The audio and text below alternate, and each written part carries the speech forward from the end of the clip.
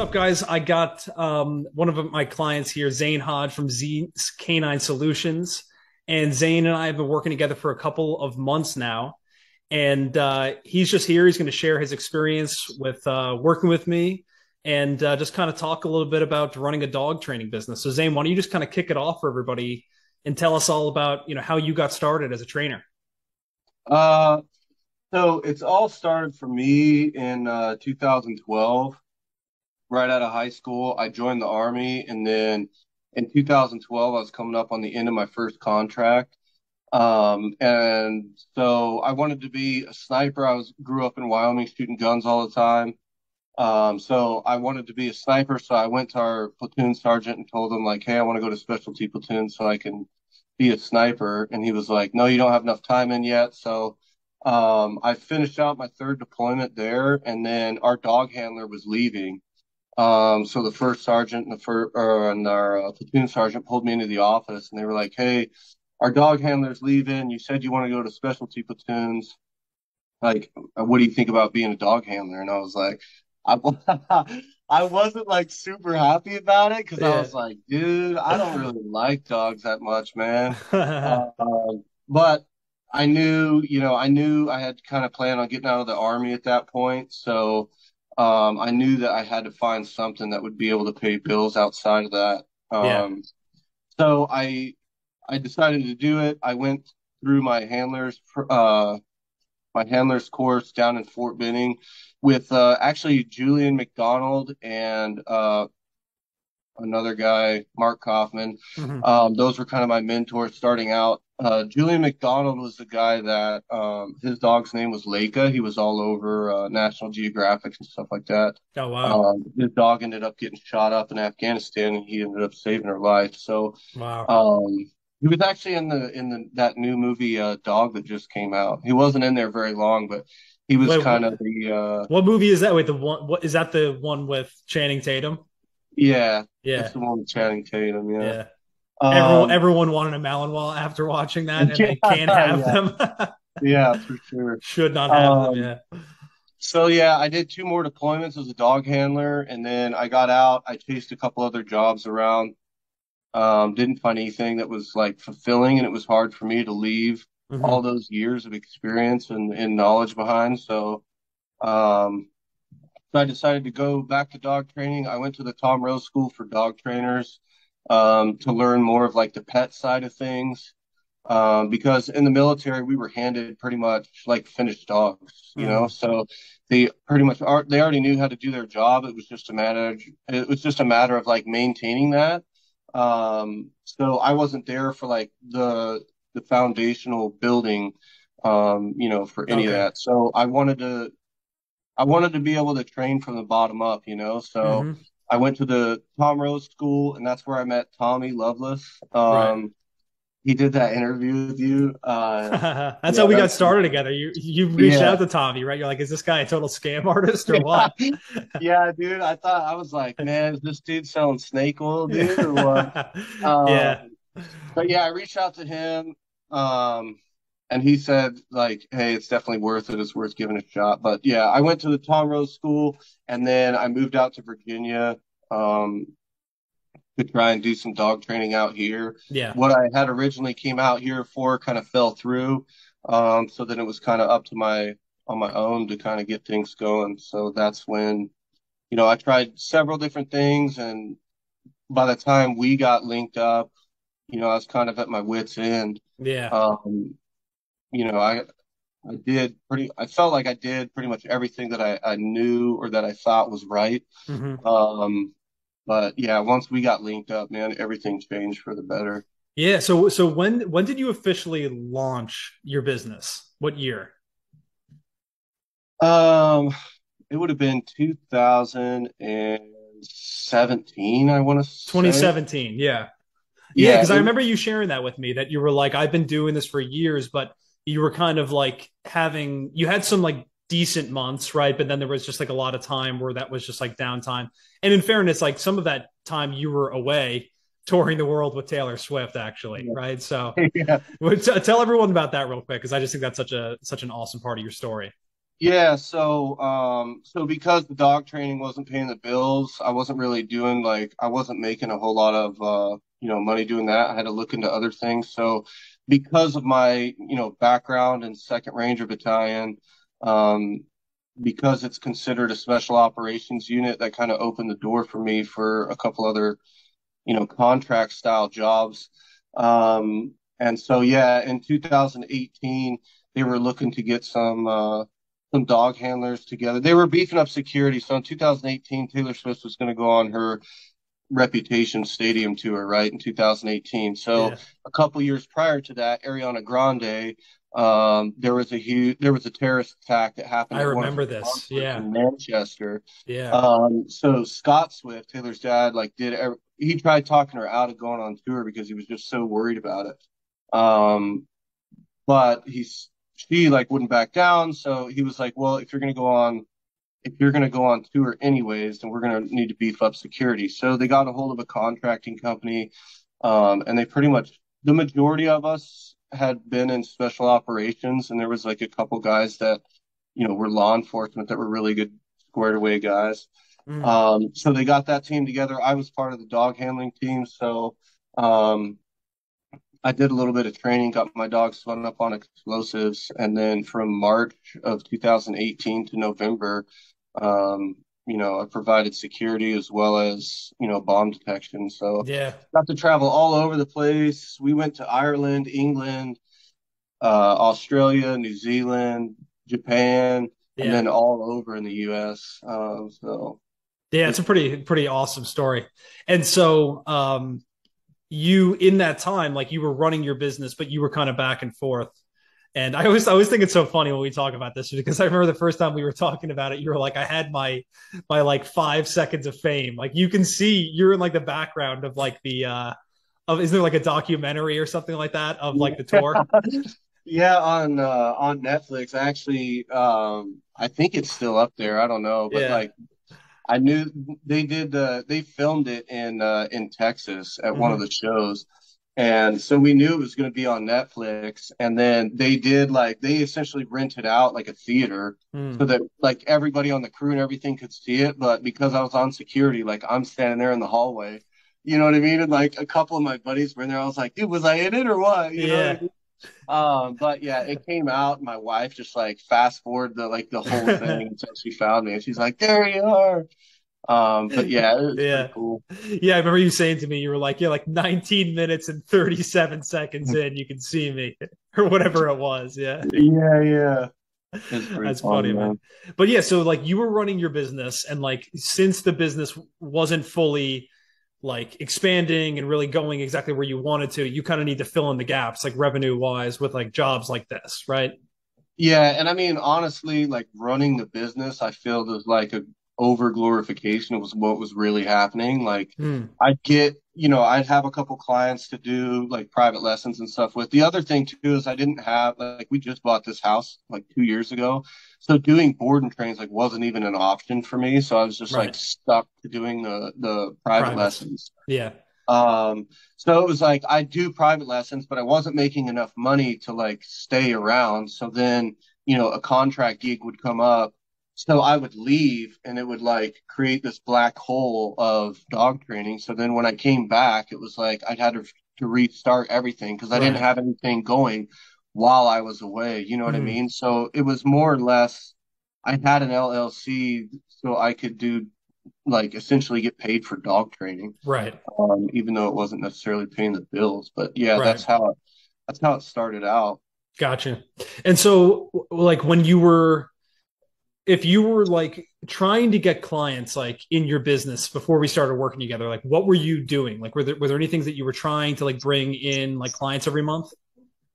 Yeah, so I was like trying to do everything, right? So I was doing like a little bit of everything. Like I said, I didn't do like much research, so I was just like trying to like think of things that I could do, right? Yeah, yeah. One of these was a good friend of mine used to run, or a person that I got to know anyways, when I moved out to Virginia, she ran a boarding facility. Hmm. So they didn't really offer any training. It was just boarding, but we started talking to one another, and she was like, hey, like we don't do any training here. So I've got lots of clients that come through here. They're always asking, for dog training advice and all that stuff. So he really helped me out, and I ended up doing group classes and stuff out there for her.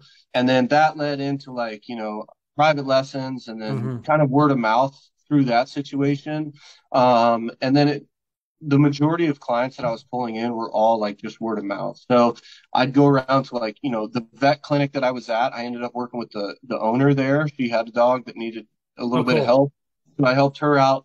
And then next thing you know, it was like, hey, order some business cards so I can start giving out, some information. So, every couple of weeks I'd get a call from the vet's office or people, just word of mouth clients and stuff Yeah. like that. I was advertising on Craigslist, like, I was doing everything I could think of, Yeah. just to bring something Yeah. Exactly. Um, But it was kind of yielding the same results for you. Like you were like, I can't remember exactly the numbers you had given me at the time. Before we started working together, it was like a couple $1,000 a month, right? From time to time, but it wasn't even super consistent in that regard.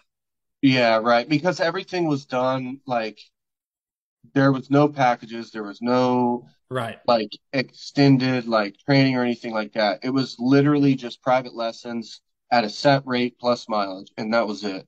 Right. And that's even Um, something that you and I talked about and changed in the beginning was doing packages even for private lessons instead of selling one off like a la carte, like, hey, you can buy a dog training lesson here or another one here. Right.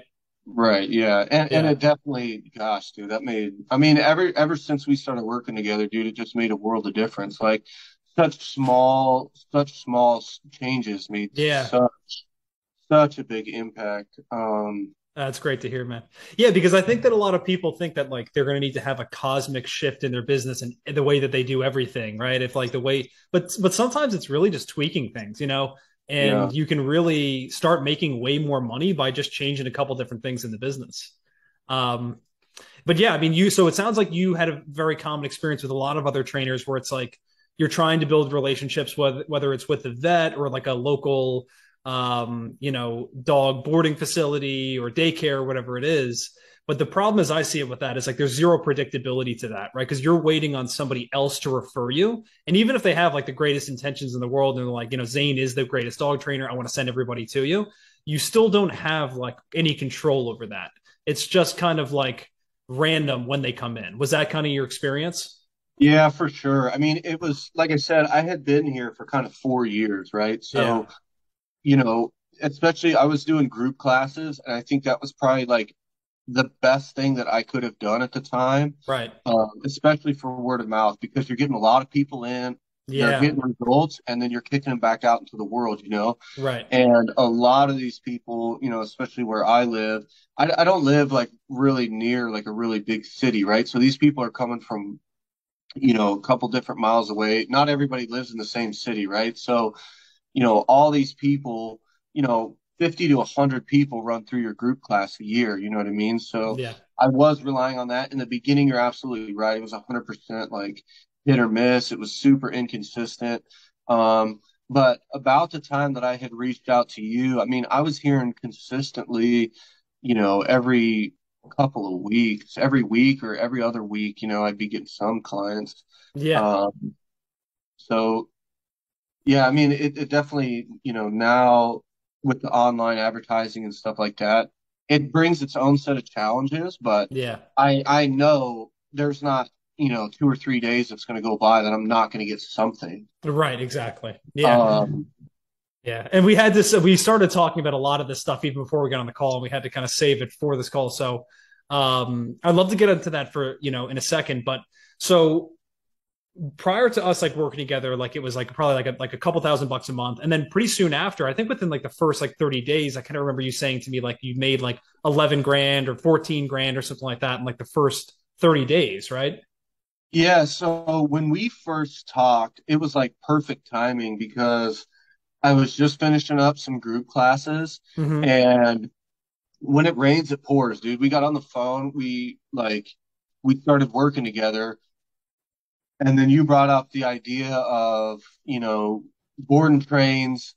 And like kind of, we talked a little bit over pricing and stuff like that. And so I was Yeah. like, all right, let's change it. So in the first 30 days, I think I made like $26,000. Oh, really? And a Damn. lot of that I was didn't realize it was because, that much. That's awesome. yeah. Yeah. And a lot of that was because I had like several people that had contacted me and they're like, hey, we're interested in doing a board and train. Right. Right. So the way that I had been doing it is like, okay, we can get you in a week. Like, Yeah. and I can knock out as much as you want. Like I was taking dogs, like didn't know anything to like pushing to do off leash stuff at the end of a Yeah. week. It was just like, it was really stressful for me. Yeah. And I wasn't, you know what I mean? Like it just wasn't fun. Yeah. Yeah. 'Cause I You got was to like, find your way. You got to out find the like what door. works for you. You know, because Yeah. like I think that a lot of people do, just start taking any dog, right? And they'll just you can have the mindset when you first start a business and when you're getting it off the ground, you're like, I'm going to take on any client and I'm going to do whatever it takes to start making some money. But then like that can be one of the quickest ways to burn yourselves out too. Yeah. And like I wanted to help other people, you know what I mean? Yeah. Like I wanted, if someone calls me up and they're like, hey, I'm having this issue, but I can really only afford $1,000, but I want my dog to do off leash stuff. Like I would do my best to cram all that stuff into a week. And I'm glad that I had that experience because by the time that we talked and you're like, look, man, like you might look at doing like a 2 week minimum. Yeah. And I was kind of reluctant and I kind of felt bad for some of the people, but at the end of the day, it does yield like a much better result. Yeah, for So even sure. though it costs a little bit more, you have a lot less of a chance of like ruining your reputation, because there's things that I can do in a week and the dog's like not 100% finished, but there's little things that you can pick up on that like if you don't pick up on this, the training's just going to go back to zero. You know what I Right. mean? And it's going to look like you didn't do your job at all. Right. Right. Um, Right. Yeah. so by giving them, more time, you essentially, make them idiot proof that you can just hand them to anybody. You know what I mean? And, Yeah. they may walk different, they may sound different, they may do things much different than I do. Right. But because, the dog's got the reps and the experience in, it's going to be more of a seamless transition there.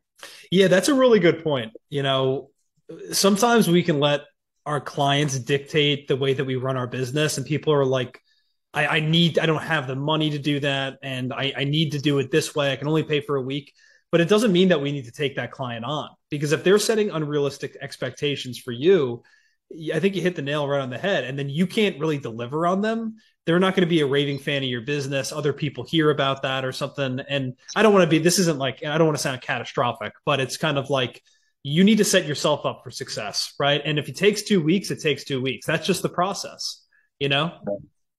And even, and sometimes you just hit little bumps in the road that you don't really expect, Yeah. like, I went over to a client's house one time and the dog was super happy and jumping up on me and, you know, really like seemed like really stable and normal. Mm-hmm. And I like handed the dog a piece of food. The dog ate and I was like, all right, cool. Like I'll be able to knock this out quick.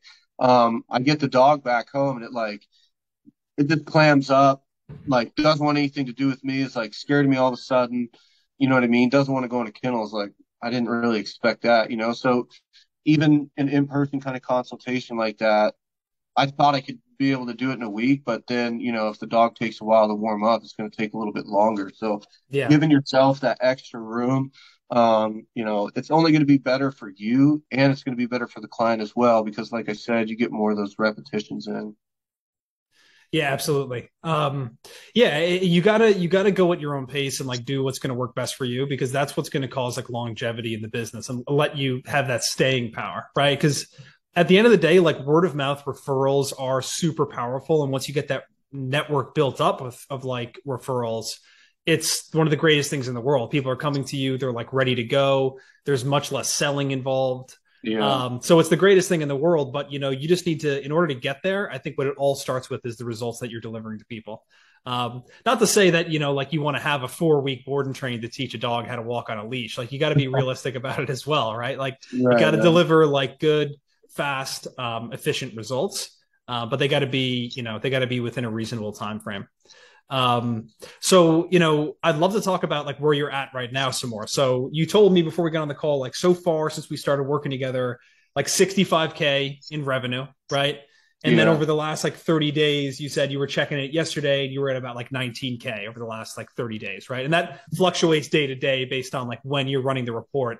But you're booked out for the most part right now. Like you don't have a ton of space available, right? Yeah. I mean, right now, I kind of got overbooked. So I had to distro some workout, Yeah. um, which is good. It's a great place to be in. Like when we first started working together, I know I told you, like, hey man, if we can pull in like $4,000 a Yeah. month, like I'd be good with that. So, Yeah. the fact that, we're blowing past that, Yeah. um, it just creates, it's so much better in every way, man. Like I'm working Good. with less dogs, I'm a lot less stressed out, and I'm making way more money. And Yeah. I'm able to deliver results that make people happy. Yeah. Um, it really, it's sometimes I get too much in my head when I'm training these dogs sometimes, and then, I'm like, dude, these people are going to be so mad. And then I give the dog back, I do the go home lesson, and then like a couple days later, they're calling me like, dude, I can't believe like my life is so much easier Yeah. now. Um, Yeah. but yeah, I mean, it's been, as far as the money goes, like I think the lowest it's ever been was 4,000. Right. Um, and that was for like one day, you know what I mean? And then I get a whole Right. bunch of calls that like board and trains, private lessons, Hmm. and being able to stack those is just it's really phenomenal. That's awesome, dude. Yeah. And, money is one piece of the equation. Like that's got to, I know that a lot of people start out there, or like one of the easiest goals to pick, and it makes the most sense. Is just like a financial goal. Like, hey, I want to be able to have this be a sustainable business that pays my bills and, provides me with a nice lifestyle. And so a lot of people say that to me, or they're like, I want 4 or 5 grand, or I'd really be excited if I could make 6K in a month. And then you realize very quickly that you blow right past that, and you're like, maybe I should just keep going. Maybe I should like try and hire somebody. And you don't need to, but I just think that it's interesting. It's interesting how your standards can change very quickly. And if you do a $10,000 a month and then you do a $20,000 a month, then you start looking at it going like you do $5,000. At one point, that's all you wanted, but now you're kind of like, if I'm not doing 10,000, I kind of feel like, I'm missing the mark or something like that. So are you looking to get somebody hired anytime soon? I know you kind of have somebody right now who is a freelancer for you almost, right? Yeah, I'm not really like I'm not looking for it, but I don't feel comfortable right now as far as like with the amount of work that I do have coming in. Um, like this is the first time I feel like I'm kind of in over my head almost with Mm, clients and stuff. So yeah, it's definitely, before we even started this, that is something that I would have liked to do. yeah, It's something that I've always thought about doing. Um, is ultimately being able to distro workout because at the end of the day, when you work for yourself, you have to look at retirement. You know what I mean? And I think that would be exactly. something. So hey, listen, something I'd love to talk to you about and get and hear your opinion on is like your programs right now. Like what are you selling to people? Because I know this is something that trainers can sometimes struggle with, like how to construct programs, like how long the board and train should be, how much to charge for those. Like, so do you mind just walking us through kind of like what your current programs look like? Yeah, so I know when we first started talking about this, I don't like making things complicated. I'm a pretty straightforward, simple kind of guy. Yeah. Um, so we had that conversation about like puppies, right? Because I was getting lots of calls like, "Hey, I got this 8-week-old puppy. Can you Yeah. do a board and train?" And I'm like, "No way do I want to take that on, and wake up every 3 hours." So um, we did came up with a 2-week puppy program. Hmm. It's $500. We get together, for the week. The way I explain it to people, we get together, and we cover everything that has to deal with raising a puppy, top to bottom, and then Yeah. an introduction to obedience, right? So the first week, we talk over everything, scheduling, when to crate, when to feed, when to pull water, things Hmm. that you can do to make your life easier, how to address chewing, jumping, all that other stuff. And then like start to build in like the foundation for obedience as far as like the Cool. learn how to learn process. So the way I explain it to people, we get together on week one and then we cover all that. And then I give them homework for the rest of the week. And Nice, then man. we do a little bit of troubleshooting if they had any issues. And then that's when we usually start like the foundational obedience stuff.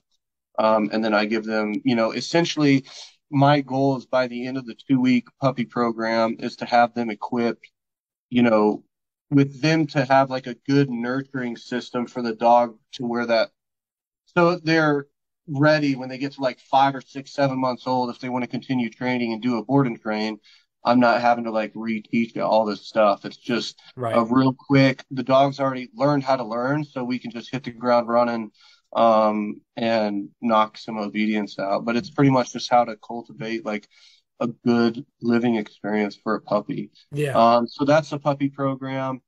For the private lesson package, it's a 4 week program. We get together 4 times, once a week, same thing, going over, you know, in detail, kind of what makes their life a little bit easier. And then sometimes what happens is like, you get this stuff knocked out in like 2 weeks, and then you're kind of like, well, I don't want to waste their time. You know what I Yeah. mean? So there's been a couple times that I'm like, hey, you're worried about how your dog is around other people or other dogs. So, for the third and fourth lesson, like, let's go meet at Lowe's and we'll go through Lowe's together, Hmm. or we'll go meet at like the downtown mall or something, and take the dog out and about so you can see, you know, the similarities and the differences. If you put the homework in at home, how does that look when you go out in public? Yeah.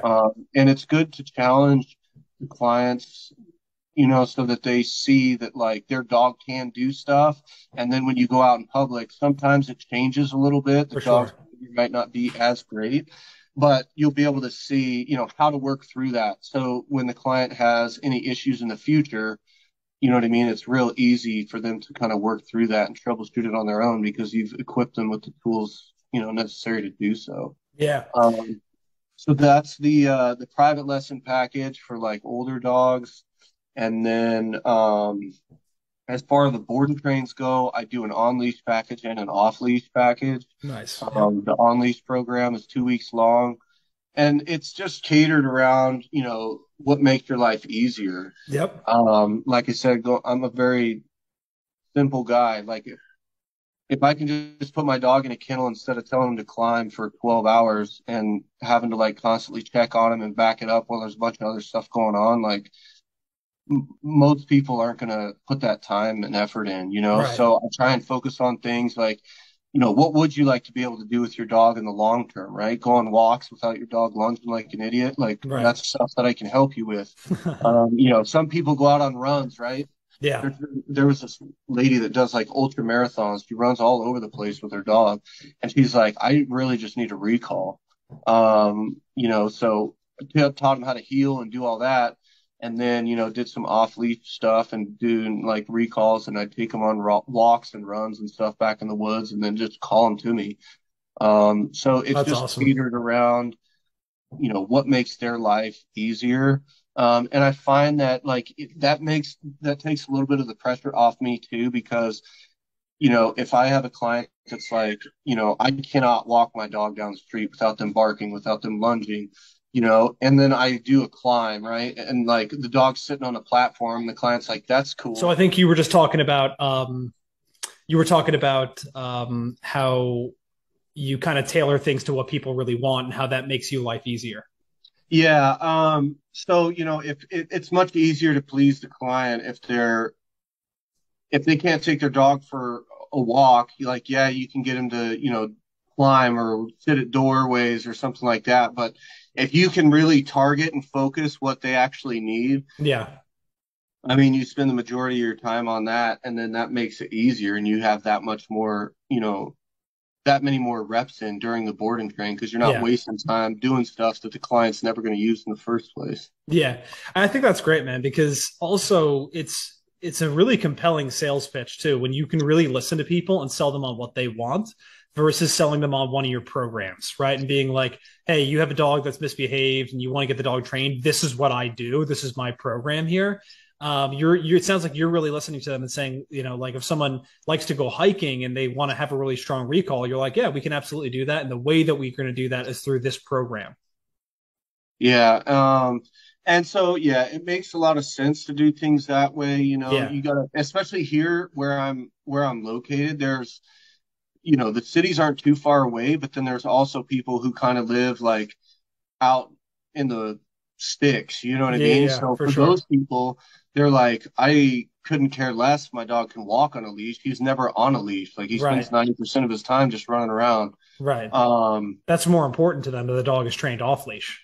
right. Yeah, So, I ask people, hey, do you need off leash or do you need on leash? If you live in a city and there's leash laws, like I'm not going to try and talk you into doing off leash stuff because you're not right, going to use it. You know what I mean? for sure. Um, so I'll knock out, it's just primarily about catering to your clients. Yeah, yeah. No, I think that's often overlooked, though. I think a lot of people, are like, this is what I do. These are my dog training programs. And they just try and sell people on what they're able to do instead of really focusing on what does the client want and then selling them on that. And we all know that they're going to get those results through our training programs, but it all starts with figuring out what they want first so that we can really make it seem like at least that we're tailoring something specifically to them. Right. Yeah. Yeah. That's been one of the, more helpful things, and it makes my life much easier as well. Yeah, yeah. Well, and I just want to touch on this real quick. I mean, I think that what you have going on with the puppy program is awesome too. I remember that conversation we had. I think a lot of trainers overlook puppies and they go like, is it really? I think they think that the information that they're giving to their clients is not that valuable. But it is very valuable. Like when you have a puppy that's like tearing up the house and going to the bathroom in the house and crying all night long and all that stuff, like it totally disrupts your life. So for you, it's like you're essentially doing 2 sessions right now, right? For $500. Right. Yeah. Yeah. And it's largely educational. You're like, hey, here's the potty training or the, housebreaking schedule, the crate training schedule, all that stuff. And people see a lot of value in that, it sounds like. Yeah, and the thing is, like, there's no point in doing, in my opinion, there's not no point really doing much more than that Yeah. because with puppies, a lot of it is just like an immaturity problem, right? And the only Yeah. thing that's going to solve that is time. For So, sure. you know what I mean? Like, yeah, we could get together every week, but they're a puppy. Their ability to retain knowledge, and it's just not as efficient as a dog that's 5 or 6 months old. So we're Yeah. just kind of wasting our time and spinning our wheels.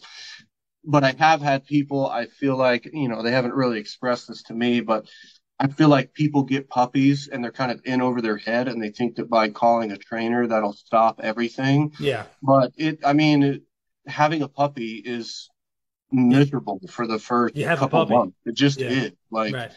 you know what I mean? There's nothing I can do to stop your dog from whining. He's 8 months or he's 8 weeks old and he just got pulled away from the litter. Like this is Yeah. if you want a dog that doesn't make noise, go buy a stuffed animal. You know what I mean? Yeah. So I kind of feel bad because from their perspective, it's kind of like, well, my dog was going to the bathroom in the house. He's whining in the crate. I called his trainer. We got together a couple times. My dog's still doing this. Like, But that's exactly yeah, what and I I mean. It's like, explained it to him yeah. during the lesson, like the stuff that doesn't go away overnight, but you have to be consistent about this. Um, Right. And I think so that that's kind of I think that though that's like giving people like you're giving them the education, and that's a big piece of this, right? And because I think yeah, what a lot of people are facing is they have a puppy and they're like they don't know, is this normal? Am I doing something wrong? Is this ever going to stop? So I do think the fact that you go over there and you teach them like, hey, this is normal behavior for a puppy. First off, you let them know that this is not abnormal. They're not dealing with something that no one else deals with. Everyone deals with this when you have a puppy, but this is what you need to do to get yourself out of this phase. But it's a process, and it's not something that like we can just wave a magic wand and it's going to get taken care of. But I think that letting people know that the only way you're going to break this cycle is through consistency and putting like structure in place, and here's the schedules in order to do that. I think that that is really valuable information for people, and I think that can often be overlooked. yeah. Yeah, And like, I'm not much of a salesperson, like at all, man. I really yeah. I don't like, I just, You say I'm that, just but then pretty like, yeah, straightforward, yeah, like this is what I can do. This is, what to kind of expect. And then I just kind of leave it at that because, the last thing I'm going to do is tell somebody just what they want to hear. mm, And then they decide to move forward. And then it turns into this big mess because I yeah, under-delivered on their expectations. I'd right, much rather just tell someone how it is from the beginning. Can you do a board and train for my 12-week-old dog? Well, I can, but there's going to be like almost no retention. You're pretty much wasting your money. Like it'd be Right. much better to do like a little puppy program so that when the dog is 5 or 6 months old, Yeah. and then that person may decide to call someone else or do a board and train with someone else that's going to take their dog. But Right. I don't lose sleep over that stuff because it's no longer my problem. Right. If I'm upfront and honest with people and they want to go somewhere else, that's Totally. Yeah. Not what everyone's America your, is. You know what I mean? You got yeah. your freedom to choose and to find another option. Yeah. I'm not the And only option. You know what I mean? So totally. Yeah. I'll encourage people to go, wherever. Yeah. Not everyone's your client. That's something that I think we all have to realize. And there's someone out there for everybody. And that's the beauty of running a business. It's like not everyone's your client and you're not going to be everyone's cup of tea either. So, I think Right. that's just really what it comes down to. But I do think the thing that you have on your side is that, you know, there are very few dogs or problems that people are going to come to you with within inside the realm of like your average pet problems that you're not capable of fixing, right? Because some trainers won't take on like reactive or aggressive dogs at all. Like you'll take on those dogs as well, right? Yeah. I'll do it as best I can. There's only been one dog that I kind of turned away. Yeah. And this dog, it was an Australian Shepherd. And like, people call you all the time, hey, my dog's aggressive. Can you help me out? And I was like, all right. So I went over there. Some people say their dog's aggressive because they nipped someone 5 years ago that backed him into a corner and like stuffed their hand in his mouth, right? So a lot of times I go to these places, it's like it's really not that big a deal. Mm-hmm. But this one dog was like an absolute monster. Like every time he looked at me, he just couldn't help himself. Like he would try to avoid looking at me, but the second he'd look at me, his hackles would come up, his teeth would start snarling, he'd run at me, try to bite me and stuff like that. So the only reason why I didn't take that dog is one, because I have little kids here that Yeah. and I just didn't have a setup for it. Like the dog, he couldn't get the dog into a kennel. So if I can't get the dog into the kennel to even transport the dog, I'm not going to have a dog loose in my vehicle that's trying to Yeah. kill me every Seriously. time he looks at me. You know what I mean? So it Yeah. that was the biggest thing, is that I just wasn't able to, get him in a kennel. That was For really the sure. only thing that held me back from Yeah. doing that. But So yeah, I mean, that's a big advantage in my opinion. Not to cut you off, I just want to say this because yeah, I think a lot of trainers, listen, there's a lot of dogs out there that are reactive and that are considered to be aggressive by their owners. And I think that if you don't take on those type of dogs, that's fine. You can still have a really good business. You don't need to strictly do that, or you can have a good business without that. But I do think that I was just talking to another client about this. You know, that is a decent size of the market, right? Like when people are calling about that stuff, because people can't handle that stuff on their own, right? So people that are dealing with those issues are going to be much more likely, in my opinion at least, to be reaching out for help, right? If they have like a small yeah, dog and it's just kind of annoying, it pulls on the leash, it's like people can live with that. If they have a dog that's bit somebody, or they have a dog that is really reactive towards people or other dogs, like people are going to be much more willing to reach out for help a little bit quicker, I think. yeah, and people often feed into that, right? Because what happens is, they get a young dog, dog's fine with people, dog's fine with other dogs, that they think anyways. And then, when the dog starts to mature, that's when some of this stuff starts to rise to the surface, right? So, Mm, the dog reacts in a way, they bite somebody, they bark at somebody, or another dog or whatever, and then the handler kind of, or the owners, like freak out, right? So what do? They're like, I'm not going on walks anymore. right. So then they just leave the dog kenneled up or inside the house. They don't let anybody meet the dog, which just further confirms like the dog's suspicion or fear. And Right. that's a lot of times what I see is people are just like, I just worked with a dog that was, a little bit aggressive like that. It nipped a couple people. And I was helping this lady out in her house. And dude, the dog came out, hackles up at the end of the line, barking, like real stiff and rigid. And then we did like just a handful of things. Um, and then the dog just stopped entirely. And I was like, just cut the leash off. And Mm, she's like, are you sure? And I was like, yeah, he's fine. She cut the leash off and the dog just laid there, hung out, didn't bark, didn't growl, didn't do any of that. yeah. Um, and not every situation is like that. And I think the reason why, and this is obviously just from my experience over time. And Hmm. I also have a dog that is like that. He does not like people. He's not friendly. Mm. But I toured with him in 2018, right? I was on plane flights. I was in airports. I was all over the place with him. And, people would ask to touch him and pet him. And I'd be like, no, he's just no. And they'd still sit there and stare at him like as if No, I but like was all dogs lying. love me. Every dog Yeah, loves me. as if Yeah. I was lying. And then they'd look at him and like go to reach for him and he'd Yeah. start like growling. And then he'd be like, oh, okay. It's like, dude, I tried telling you, but you know, as long as Yeah. you've got really, really reliable obedience and you know the situations that your dog, like when you're dealing with genetics and aggression, Yeah. there's a lot of management that comes into it, right? Yep. There's management and then there's training. And there's ways that you can get around genetics through using training. So an example would be like if a dog is food aggressive, right? Some people put the bowl of food down, the dog starts eating it, and then they snatch the bowl of food away, right? I don't know why anybody would do that, but if a dog gets like is aggressive around food, right? And this is something that you just can't stop. If it's like a genetic thing that the dog just must resource guard, right? If you teach a reliable recall, you can stand on the other side of the room, call the dog to you. They come to you, tell them to lay down. You walk over there. Now they're not close to the food bowl anymore, Right. and you can pick it up and do whatever you want. So when you're dealing with genetics, I think people have a misinterpretation that like you can change it, Right.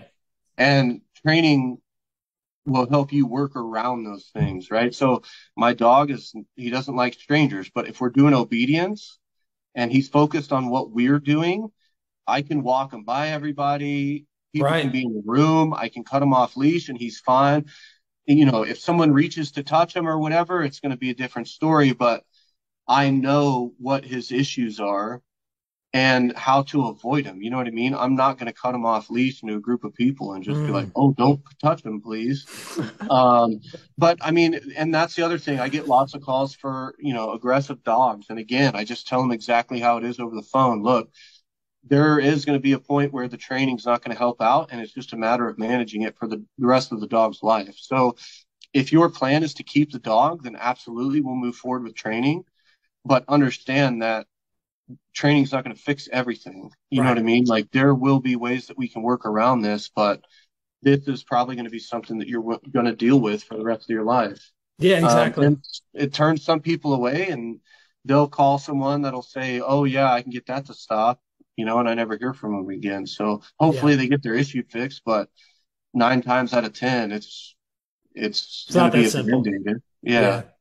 Yeah, I think that from everyone that I've ever spoken with, that when they work with aggressive or reactive dogs, I think that it all starts with setting the proper expectations with the clients, and exactly like you said, like you're not going to take your dog from Cujo to being like Lassie all of a sudden. You know what I mean? It's like you need to just like live within the reality that this is your dog, and this situation can certainly be improved, and you can have a really nice quality of life, but you just have to be smart about it. Yeah. But that being said, with I think that there is a certain amount of salesmanship that needs to take place. Like I think that you need to also let people know that like, hey, I can make your life better. Like we can certainly help with this, but at the same time, letting them know like the reality of it's never going to be, like you don't need to worry about this at all. Right. Yeah. Yeah. And, like I said, if you shoot it to them straight, you've done all you can, whether they choose to go somewhere else or they stick with you. At least if they stick with you, you have a clear expectation. Um, and you don't, I never tell people over the phone or anytime that Mm, I can guarantee I can make their dog do anything. right. I'll tell people, out of the hundreds of dogs that I've trained, I've not one time been able to have a dog that I couldn't get to walk on a loose leash. You Hmm. know what I mean? I'll tell them that, but I'm not going to tell them like, yeah, I guarantee I'll be able to Yeah. It's a get great your way to dog to say do things. anything. Yeah. Yeah. Um, Because I've seen this with other trainers too, where like people can be insecure and they've maybe had a bad experience with somebody and have reinforced in them that like, I'm never doing this again. I'm never guaranteeing something again. And then what happens is like it comes across in their sales pitch is just very like unsure of themselves and their ability because like every question that somebody asks them, can you help me with this? And it's like, well, I don't know because it all depends on your dog. And, it's going to be dependent on the situation. It's like, that's all true, but that also doesn't necessarily inspire confidence in your clients and you, if everything that you're saying to them has a caveat of like, you know, it all totally depends like on your dog, because even though that's true, we do kind of need to let people know like, yes, we can help here at the end of the day. And I think that's a beautiful way of saying it, which is like, I can't guarantee anything without meeting your dog first. But with that being said, I've trained 1,000 dogs and I've never not been able to accomplish this before. Yeah. And I mean, the one guarantee that I would be willing to say to any client is Yeah. that I guarantee your dog's going to be at least a little bit better than what you brought into me with, you know? For sure. Yeah. Can't get And any worse. I usually, can guarantee that. yeah, yeah. Yeah. So hey man, what I'd love to do is like, I know you're watching the kids today, so you probably don't have all the time in the world, but the question I always ask everybody is like, to somebody who's in your spot, that's in your spot now that you were in, say 6 months ago or a year ago, what would you recommend to them? Like, what if you could go back in time, like what would you recommend to them? Um, for me, what I would recommend is just make sure that you can deliver, number one, Mm-hmm. and then number two is like stop looking at the people around you. Stop comparing yourself to all these other people that you see, on Mm-hmm. Facebook or whatever. If you know how to train dogs, then just start putting the work in and everything is going to follow.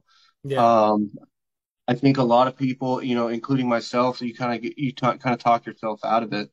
Like, yeah, that I never thought working at home would be an option for me at all, much Mm-hmm. less working at home and probably making more money than I've ever made before. Yeah. Like that, I would have told you you're insane. That's never going to happen. Yeah. Um, but that would be my biggest piece of advice would just be to go for it. Like the Awesome. only thing holding you back is you. And if you're allowing something else to hold you back, like you can't let everything outside of what you can control dictate your life. Yeah, man. So figure out what you can do and then just start knocking that out. If you can, for me, I wasn't able to do board and train. So Mm-hmm. looking back, if I'd have talked to you earlier, even if I couldn't do board and trains, I would have changed those private lesson packages Yeah. and I would have still made way more money than what I did. Yeah. Yeah. Um, and then once I built up to the point where I could do board and trains, thankfully we, got in contact with one another, Yeah. and things started taking off. So I guess like, yeah, I mean, that would be my biggest piece of advice is just start small, take bite-sized pieces, but don't be afraid to don't be afraid to take your shot, man. Like the Yeah. only thing holding you back is you. And I know, like for me personally, I'm a pessimist. Like I don't take risks. Yeah. I always see the worst. I had kind of hit the end of my rope there. Um, I had a few, like some money saved up. I knew that I could do the training. I knew that I could like knock the expectations out. It was just a matter of getting people to me. That was the only link that I felt like I was missing. And when we started working together, I was missing the client link and I was Yeah. missing the structure link too, which I would argue is, you know, equally as important, if not more. And that's when, we started working together. You started bringing in a lot of these points. You changed pretty much everything about how I did everything for the better. Good. I was open minded about that because I knew obviously what I was doing wasn't working. Yeah. Um, so yeah, I mean, if I could go back in time, what I would tell myself or anybody else who's looking to like do this for a living, do what you're doing right now, save up some money, and then dude, start the marketing, man. Yeah. Because it is a risk. Like when we first talked, I was making like maybe $2,000 or $3,000 a month. Mm. And then I remember like I was really hesitant to start working with you. And you're like, what's holding you back? And I was like, dude, like I know it's not much money, but that's like literally like the majority of my paycheck. You know Mm. what I mean? And you were just like, bro, just trust me. Like it's gonna Trust change, this random guy that like sent you a message on the internet. Yeah, Yeah. yeah, exactly. But if I wouldn't have done that, then I'd be in the same boat that I was Yeah. in. You know what I Yeah. mean? And I'd be running all over the place, 5, 6, 7, 8 clients every week, Yeah, and still making like maybe $2,000 or $3,000 a month. totally do. Um, so my biggest advice, whatever you're doing, do what you can, be better at your craft, save up a little bit of money, and just do marketing. Do try it for a month or 2 months. If it doesn't work out, then cut your losses. But Right. it's, it was a big leap of faith for me, but it's definitely, it's more than paid off. I love it, dude. Yeah. Yeah, man. I mean, it's all business and life. It's all about calculated risks. You know what I mean? And if you believe in yourself, all the marketing is going to do is just bring more exposure to your business, give you more opportunity. And that's what I see with a lot of trainers. Like there's a lot of great trainers out there, but they struggle with the business side of things because no one's ever shown them how. Like, how would you possibly know how to market your business if you don't have a marketing degree or you never took any courses or never learned from anybody how to do it? Right. Like, I think there's kind of a misconception that we're business people, we're just supposed to know how to do everything, but that's just not how it works. There's a lot of things I don't know. There's a lot of things that a lot of trainers don't know. And so if somebody can kind of expedite that process for you, I pay people all the time. You know what I mean? If there's something I don't know, I have a blind spot in my business and I can have somebody give me the information or plug something into my business that helps me grow it. Why would I spend a decade trying to figure it out myself, you know? Right. Yeah. And I think that there is a huge difference between, just being a trainer versus being like a businessman, right? Or Yeah. running your own business. And I know we had this conversation because when we first talked, you were like, I come up from a family of like blue collar work, you know what I mean? So when I'm sitting back and I'm thinking about training dogs and making money, I'm charging by the hour, right? Because every job that I've ever had is charged by the hour. Right. You know what I mean? I've not ran my own business to the point where it's like you're actually building a future for yourself. You're building, you're building a name. You're building an actual business that's outside of yourself. So, when I was thinking this, I thought I was practically stealing money from people because I was charging them $100 for a private lesson. You know what I mean? Totally. And now thinking back, it's like, I'm glad that I did it, but gosh, dude, like I could have saved myself a lot of pain, but, that I think is the biggest issue that I had. And then you brought the business side of it. And then I tried a couple things, that you had recommended and it made a huge difference immediately. Awesome. Yeah. Yeah. I see this with a lot of people, where you come from a background where your parents or, your aunts and uncles, like, and, you even grew up in like doing blue collar work. And like you said, everything was an hourly rate. And so those are like your standards and your expectations. And it's kind of hard to break that cycle and that mindset. And I think that keeps people stuck for a very long time is like being brutally honest. Like when you go to charge $1,000 for something, you're like, man, I wouldn't pay $1,000 for this. And if you wouldn't pay $1,000 for it, you're going to have a hard time trying to sell it to somebody else. So, I think that it all does start with the mindset and really trying to have a shift there between being like an hourly worker who clocks in and clocks out at a job versus like, this is a business and I'm going to treat this as such. Yeah. And another thing, going back to what you just said, was about like how I was talking to people, right? Because when people call me on the phone, I know if I'm talking to somebody and I'm going to spend that much money, like I want to know that person is competent, right? So that's what was going through my head, the whole time I'm talking to these clients, right? So, they tell me what the issue is and I tell them like, this is how I'm going to fix it. These are the things I'm going to do. This is why this stuff works. And I was just wasting a lot of time, essentially running them through like the entire process of essentially how to train a dog over the phone. Right. And you're like, hey man, like, I remember this. Yeah. It's going to be much better if you, keep it like more kind of like goal oriented because, these people, number one, they don't really, either one, they're going to listen to you and then they're going to think that they can do it on their own. And you'll never hear back from them, or they just kind of tone you out and they're like, dude, this dude just won't stop rambling. People, so they're calling you. They're calling. I'm sorry. Go ahead, Zane. I keep things much shorter now, you know what I mean? And it's more of like a business approach to things instead of like approaching. I feel like if you're approaching clients as a trainer, you're not going to do as well, or you're going to run yourself into the ground. When I'm talking with clients, I try to be like the business minded, Yeah, for sure. the CO and the CEO or owner, you know what I mean? Like whatever. But, Yeah. and then when I'm dealing with the dogs, now I can be a trainer, Yeah, you know exactly. what I mean? But That's when you're going to be a trainer. there definitely should be, at least for me, there had to be that difference there. Otherwise, if a trainer is talking to somebody, gosh, dude, it just, Yeah, I listen to last so many long. different, phone calls because, we record calls when they come in through ads and stuff like that. And the amount of times you're exactly right. Like I've heard people fix people's problems on the phone. They're like ready to hand over their credit card and like, hey, I want to do your board and train or your private training program or whatever it is. And they're like, well, have you tried getting a prong collar yet? Or have you tried using a bark collar or this crate or like, whatever it is. And I'm like, you just like are giving them a solution to their issue, and we all know it's not really a solution, right? Like there's way more to the story than just like a quick 5-minute phone call. But at the end of the day, like you've given them enough to put a band-aid on the problem, and they are going to, for a little bit of time at least, think that like, hey, this is something that we can try. We haven't tried this yet. Let's try this training tool or this new method that dog trainer told us.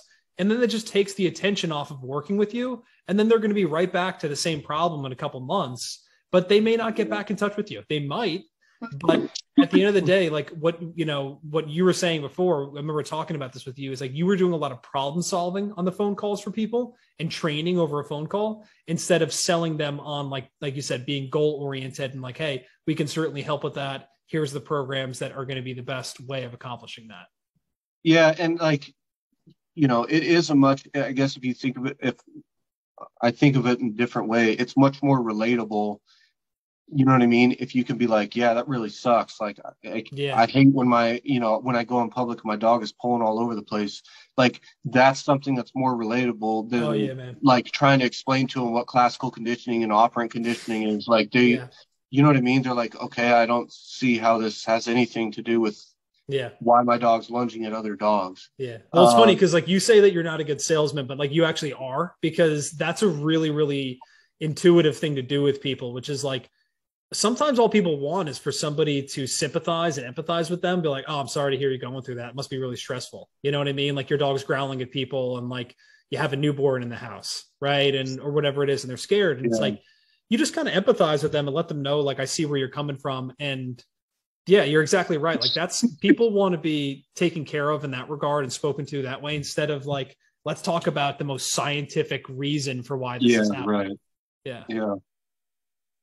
But yeah, it's been good. It's been great. I'm able to work at home. I don't have to worry about taking any of those contract jobs anymore. Yeah. Taylor Swift's like probably bummed out that your business is doing so well. Yeah, I got to do like a couple other military contracts and stuff after that weren't dog related. And I did really enjoy those, but we had, another kid on the way, and my wife was just like, you got to figure something else out, Yeah.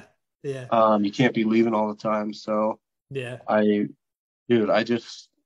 I'm so blessed, man. Good, dude. To be able to work at home and make more money than what I ever thought, possible. Yeah. And the other thing too is like being part of this community, man. A lot of things, some of the videos and stuff that you've done with other clients have helped me out. Like I didn't know Lucas, we were friends on Facebook or whatever, but watching his video and his interview and the way he approaches business, I took a couple of those things that he was doing, tried those out, and some of them worked, so I reached out to him. I was like, hey dude, I know you don't really know me at all, but you helped me out like just by helping other people out. Same thing with Tommy. I've reached out to him a couple times like, hey man, who's this Kevin guy? Is he worth it? You know what I mean? And then other questions and stuff like that. I think that there's